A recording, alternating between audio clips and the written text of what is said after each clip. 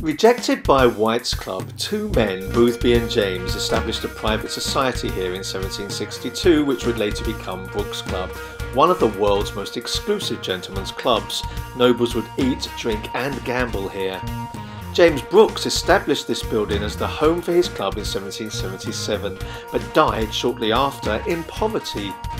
Members gambled fortunes through the night, and one bet stands out. Lord Cholmondeley gambled 2 guineas and would receive 500 in return if Lord Derby made love to a woman in a balloon. Members included the actor David Garrick, the painter Joshua Reynolds, the playwright Sheridan and Prime Minister William Pitt.